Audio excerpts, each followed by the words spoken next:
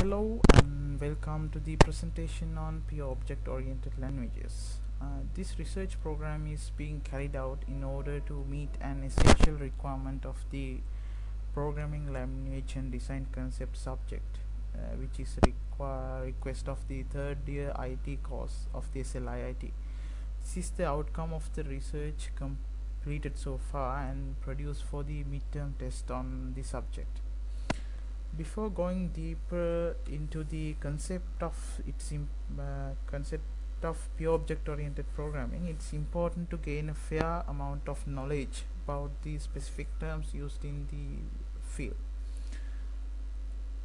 The first and most important technical term that we describe here is object.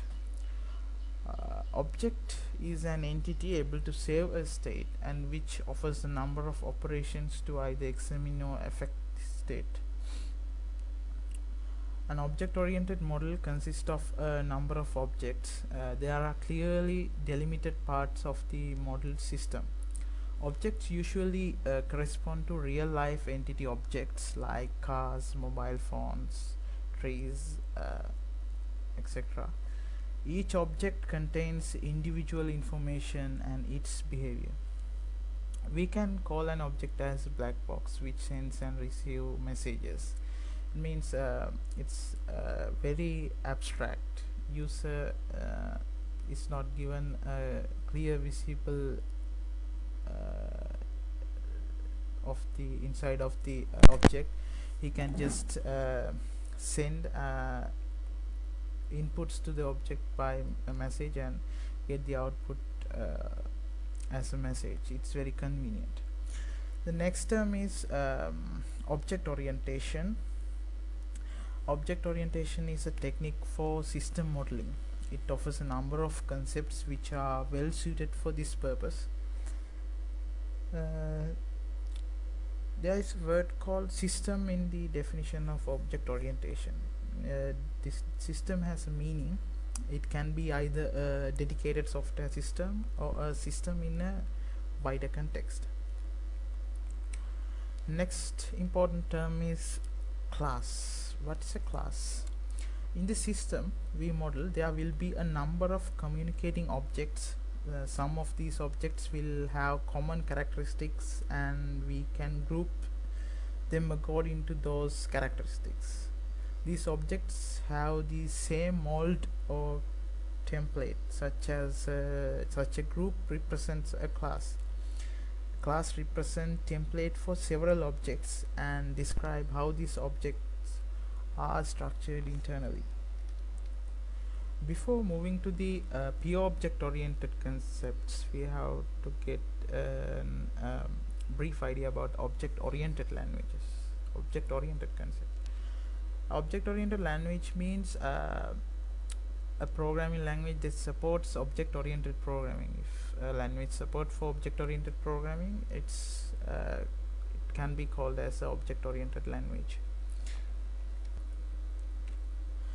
There are 6 salient features of pure object-oriented programming. Those are encapsulation, inheritance, polymorphism. All predefined types are objects. All operations are performed by sending messages to objects. All user-defined types are objects. Let's look at these things one by one. First, encapsulation is protection of data without being allowed for any modification when it's stored in, but user can obtain a copy of this data out of the system and do the modification only via public methods where the original data is secure inside the capsule. Second feature is inheritance. Similarities can be shared between classes by extracting them and placing them in a separate class. We collect the common characteristics into one specific class and let the original classes inherit this class. If a class inherits another class, both the operation and information stated described in the inherited class will become a part of inheriting class. That's the that's the theory of the inheritance. Mm, then the polymorphism is instances created from classes will together provide us with the dynamic behavior that we wish to model. Simply, it means that different instances can be associated and that those instances can belong to different classes. Next feature is all predefined data types are objects. In pure object-oriented languages, all predefined data types are objects. As an example, if we consider normal language, primitive languages, there are some data types called integer, floats, likewise. Then in object-oriented, pure object-oriented languages, those types are objects. Predefined types are objects.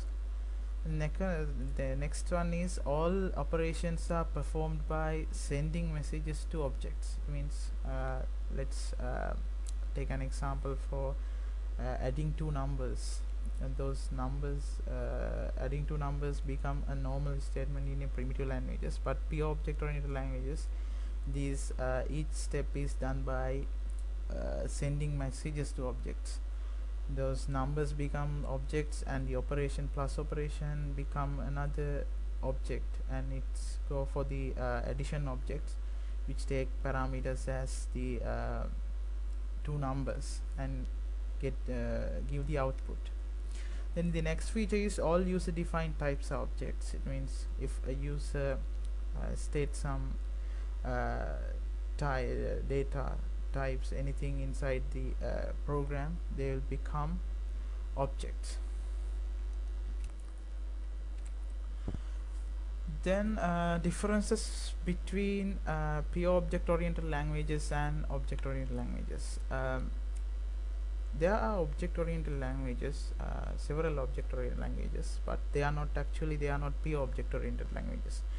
Those 6 features I have mentioned have to be satisfied for a program language to be pure object oriented. Some object oriented languages are not pure because if you take Java, it's not pure because it supports primitive data types such as integer, Python,